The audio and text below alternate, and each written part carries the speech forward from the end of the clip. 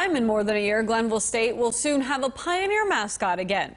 The last Pioneer graduated last year, and the role of mascot was never filled since most athletic events had limited attendance. Glenville State College officials say they are currently narrowing the search down to a final candidate. They say the job of being the Pioneer is more than just the hype person for the games.